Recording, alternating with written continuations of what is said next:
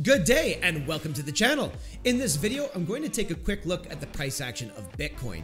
Is Bitcoin setting up to make a move sometime in the near future? Whether that move comes to the upside or the downside, I'm going to pull up the chart and I'll show you some price levels that I'm paying attention to. Let's get into it. And here we have Bitcoin up on the daily chart, and at the time of recording we do see Bitcoin continuing to pull back here and trying its best to find support here on the 21 exponential moving average. You know, if Bitcoin is able to stick a pivot point in here, we will have another higher low as opposed to back here and here as well, which would be implying the bear market rally could very easily continue at that point in time. And I do think that would initiate a test back up to this horizontal here, coming in around the 24,705 mark. Of course, if Bitcoin begins to break up above that level, that's when I think we can extend targets all the way into the deep 20,000s, likely to fill the gap on the CMEs there. If we come into the shorter term time frame here, let's have a quick look at the 4-hour. We see a little bit of pressure implied on the 4-hour for the absolute short term here. We do see the 89 exponential moving average acting as support, at least for the time being, getting stabbed over and over and over again with these wicks. But so far, no candle body closures down below that level. If we toggle down to the RSI here, we see that the RSI is technically angled to the upside, the neutral zone, but we do see the EMA still with a negative slope to the downside. Not much to go by here on the RSI, at least at the time of recording.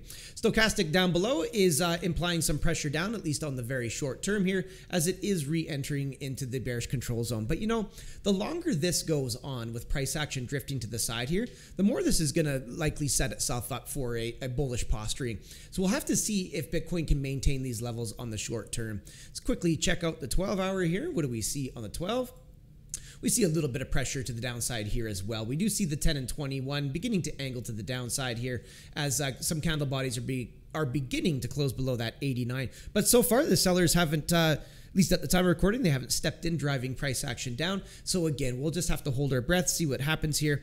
But at the end of the day, the big thing is if Bitcoin manages to stick in a higher low, whether that's here and now, or, you know, as long as it comes in as a higher low as opposed to this pivot point, and that would keep this bear market structure still intact. If we do lose this pivot point here, so if we start closing down below the $20,700 mark, then likely over time we could see a test down to this horizontal here, somewhere in the upper 18,000s. Of course, being that this is a daily chart, it would likely take some time for that to play out. But as of right now, Bitcoin is holding on. If it can scoop itself back up here, then we might get another attempt to the upside here, at least for the bear market rally to continue.